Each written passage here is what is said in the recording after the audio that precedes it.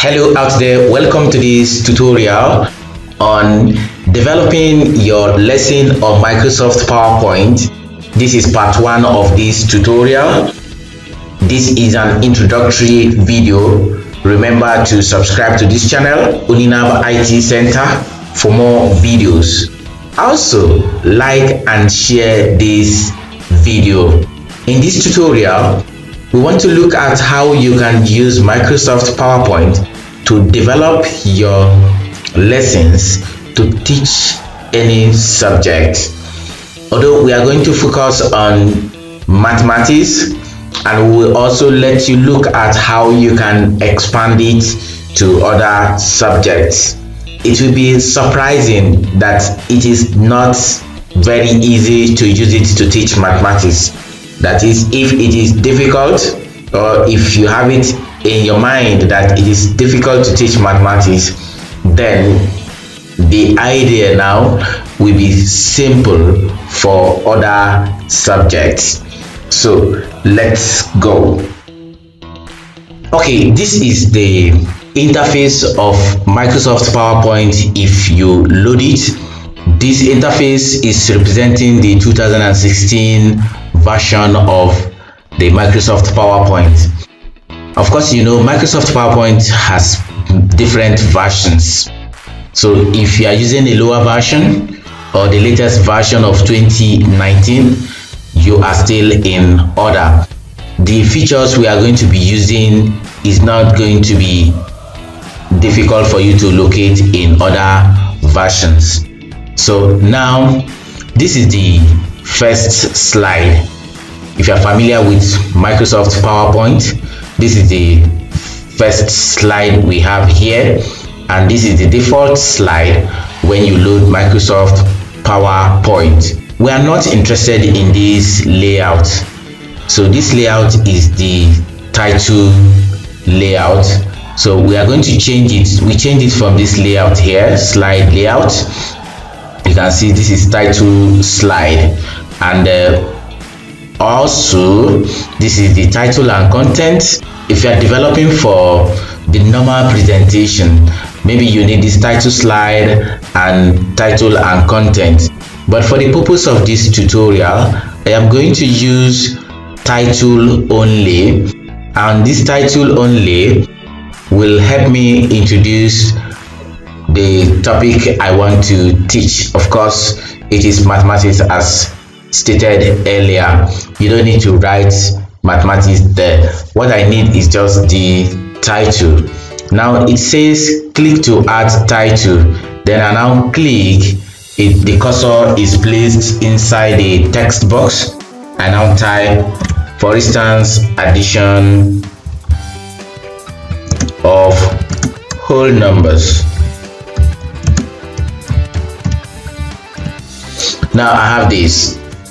If you look at this, I want to make it center align. So you have two options. Either you click on the side of the text box, or you click on the text. Then you go to the alignment group here, which is on the paragraph group. You select the center align, or you press Ctrl E. So I click center. It centralizes the whole phrase. Then I want to make it a different color. To make it a different color, I come to the font group here and select this font color button. I click. I am selecting blue. For your information, you can have more colors. By clicking these more colors, you can have this standard and this is custom. So I love using this standard and this dark blue. I click OK. Then I can also make it bold. If I feel the size of the text is too big or too small, I can increase the size here. I can increase to 48, 60, or I reduce it to 32. Reducing it to 32 will be too small. Let me have it as 54. And also you can still change the font face. Here I have Calibri Light. I click on the arrow, I have more options. So if I'm interested in a particular font face, I can just type it, like Times New Roman. I type TI and the Times New Roman appears. Can just press enter and I have the text in Times New Roman. So with this Times New Roman, I can now go ahead to start the content of my slide, the main content. This is just the title, and before then we can animate this. So we go to the animations tab, click on the animations tab. I want to add the entrance animation. So to add entrance animation, I click add animation. It displays, these are the few ones displayed for entrance, the few one for emphasis. If you want more of entrance, emphasis, exit and motion parts, you come down here. So I click on more entrance effect. So these, here they are. So you scroll up and down. As you click on each, it displays. This is dissolve, this is diamond, fly in, plus. So I love using this dissolve in. So I click the dissolve in and select OK. So I have applied animation to this. I go back to the home tab. Now I go fully into the body of the slide. That is the actual content I want to deliver to the audience. So now I have to create a text box, and we have two ways of creating the text box. For now, let's just go straight to one place where you can get your text box. So you, on the home tab here, you come to the drawing group. Here is the text box. You click on the text box, my arrow changes. Then you now hold down the left button and drag to draw your text box. I have my text box here. Then I can first tell my student this is example 1. So having gotten the text box and the text inside the text box, you can control the color, the size, the font face, the boldness. If you want to make it italic, if you want to make it a small letter, if you want to make it capital letter, if you want to do a lot of other things there. So you do that from the font group. Here I want to increase the font size to 28. I see make it a black color. This time again I want to make it Times New Roman. I have it Times New Roman. So now before I go further, I have to animate it, because by implication, when you introduce the topic addition of whole numbers, they are not expected to see everything in your slide at the same time. They are meant to be coming one after the other, and the power to do that is animations. So that is just it. The power of using Microsoft PowerPoint to teach is on creating text box for every content you want to animate at a particular time. So we go back to animations tab, go to add animation, go to more entrance effects. I said I love using dissolve in. There are other ones, explore them and you fall in love with a particular one. So I select OK there. So I now have two animations. This one comes first, followed by this, then the next content. The next content now is the numbers to be added. So instead of me going to create another text box in order to make life easier for us, I already have this text box with the font size, the font name. Sorry, let me make it bold. So I have made it bold. I don't need to create another text box again where I will change the font size, the font name, add animation. So I'll just copy this or duplicate this. I duplicate. So after duplicating, I separate it from the first one. Then I can now add my new content. So just click inside the text box, highlight everything, and tell them it is 23 plus 35. So that is for example 1. You can even make it A, B, C. So let's make it A, example 1. Then B, I duplicate again to give me 41 plus 27. I change it to B, then duplicate this again. I name it C. This time around, let me make it larger number, 67 plus 46. So let's play this show so that you see how fantastic we are doing. So you come here and click slideshow. Here is the empty board. When you click, your title comes up. When you click again, your example 1 comes up. You click again, you have your first example 1A, click 1B, click 1C. Let me inform you that you can control this entrance effect in such a way that it is only one click that will bring the A, B, and C, even though they have different animations.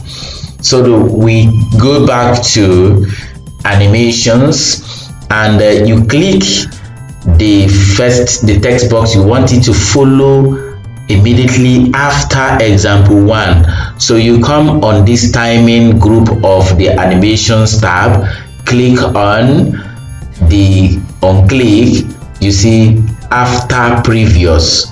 When you click after previous, meaning it will come after this, then you click on this after previous.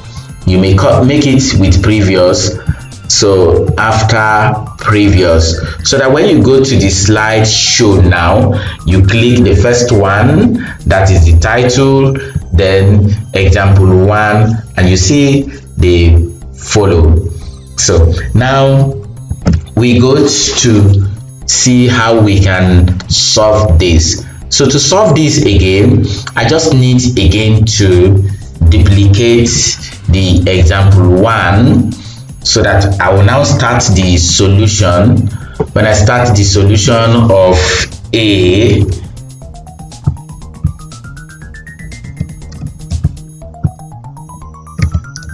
so I start the solution of A to be equal to, I copy this again, I duplicate this again, then this is, I'm going to make it in such a way that it should be tens and units. So if I have it tens and units, then I will make them see that it is the tens under the tens and the units under the units. Make them see that the tens digit there is 2. So I place the text box under 2.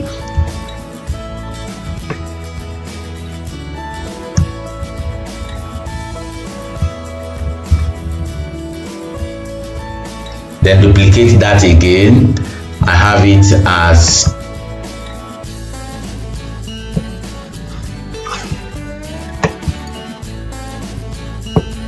as a 3.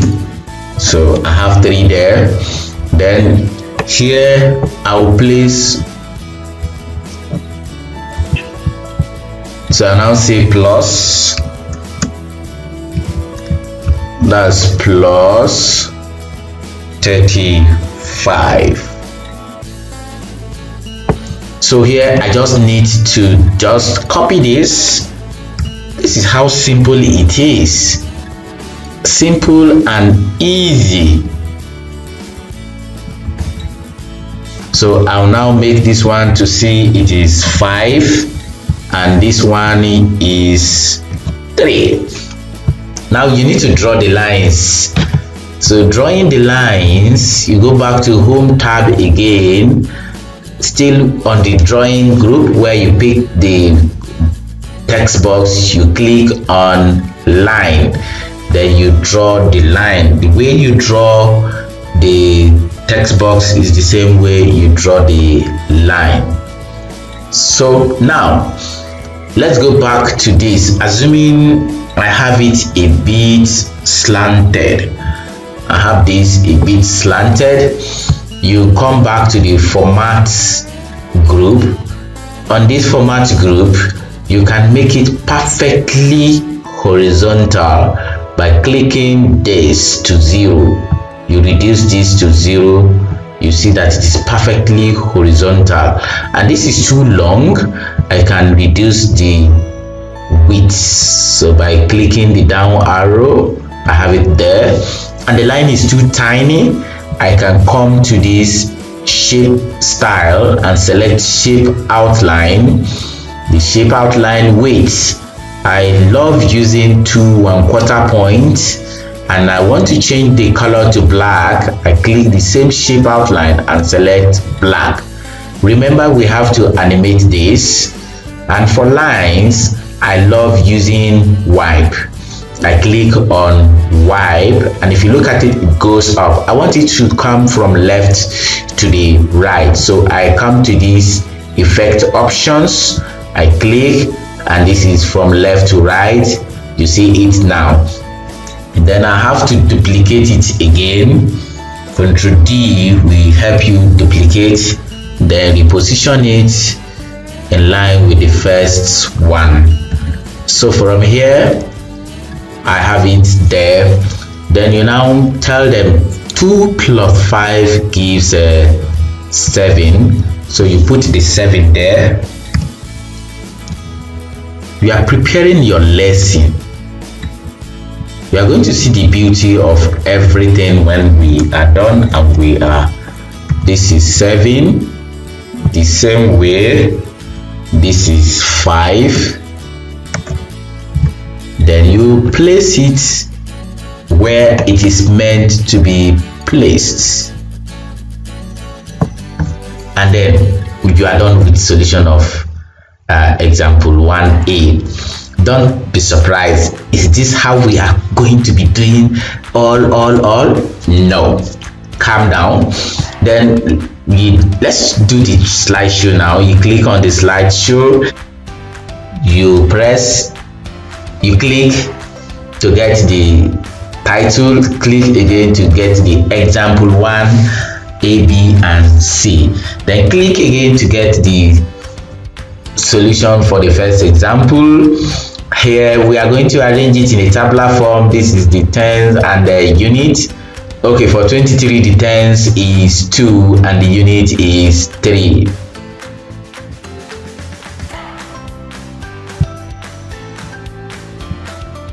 Sorry, this is 3 and this becomes 8. Okay, mistake is allowed, it's not a crime. So we go back now. So we have it here. Now we have 35, 3 comes under, that is plus. We now have our plus coming in, remember. Then your 3 is coming under 2, 5 comes under 8. Then you draw your lines. Wow. Then you tell them 3 plus 5 is what? 8. So you click, the 8 comes up. 2 plus 3 is what? 5. And you click, the 5 comes in. Now let's continue now to get B and C, which is very simple. All you just need to do, if you like, you can exit this. After solving A, you can say, okay, you are cleaning A. But how do you do that? Instead of saying, okay, exit this or this, or you may still make it on one slide. Let's at this point make it on one slide. If you make it on one slide, I have highlighted all. I go to Home tab and select duplicate. I've duplicated them. I take it here. I edit everything to the content of B. This is how easier the whole thing is. Remember, this is going to change to 4, and this one will change to 1. This one will change to 2. This will change to 7. And luckily, 1 plus 7 will still give us 8. Then 4 plus 2 will now give us a 6. We change this one to 6. Let me finish everything before we animate it, and you will see the wonder of what we have done. Duplicate again. You bring it here. This is, oh, I can even say, okay, A, B. I love arranging my work on straight lines. Yes, I have it. Then in this case, let me make this one A, B. I cut and paste again, so that the animation will take effect with the cutting and pasting. I change this to C.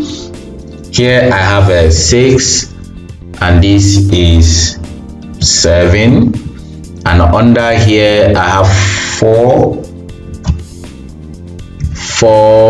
and 6. So at this same time, I'll change the entire content of this C to C. So I have 64 plus 46. This time around, by the time you are adding, you let them see that 7 plus 6 is 13. So they are writing 3 here, and they carry 1. So you can place that 1 under. When you place the 1 under, then by the time you are now adding this, which is 10 plus the 1 you are carrying 11, you can now put your 11 here. I've copied that.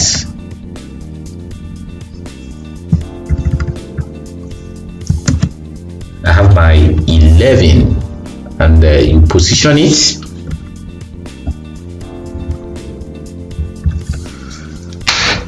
We are done preparing the slide for example 1. What you just need, you go to the slideshow, you click, your title comes up, you click, your example 1, A, B, and C comes up, you click again, you have the solution. This is 10th unit, this is 2, this is 3 plus 3, 5, draw your lines. The first you add from the unit column, this is this plus this, you have your 8, this plus this, you have your 5. Then you are done with A, you go to B. So 10th unit again, 4, 1, 2, 7. You draw your lines again. This plus this is 8, this plus this is 6. Then you go to C. So you have it, this, click, this plus this is 13. You write 3, you carry 1 to the 10th digit. This plus this, 10 plus this, 11. And we are done. Sorry, we just need to correct something. We put our equality sign here. We put your equality sign there. Oh, sorry, this is end. You put your equality sign there, and we are done. For your information, if you are going to continue with the second slide, so you come here, right click and select duplicate slide. When you duplicate slide, of course you don't need to animate this thing again. You can just come to the animations, click on the number to that effect and press delete from your keyboard, and this is your example 2. Now you can now say it should come with previous, then you now change it to example 2. From there you can begin to change the content. 45 plus 13, and the same thing, you edit this so that when you go to the slideshow here, you see the example 2 coming in, then the same thing. By then you'd have edited all this to take the content of example 2. If there is need for you to delete some completely and bring in another one, assuming this is here, something like this is example 2b, you can delete the entire this and copy this, paste it here, so that you just need to add the effect. And that's all. Please check the description section of this video on our YouTube channel to get more videos on this tutorial. Until we come your way again, goodbye.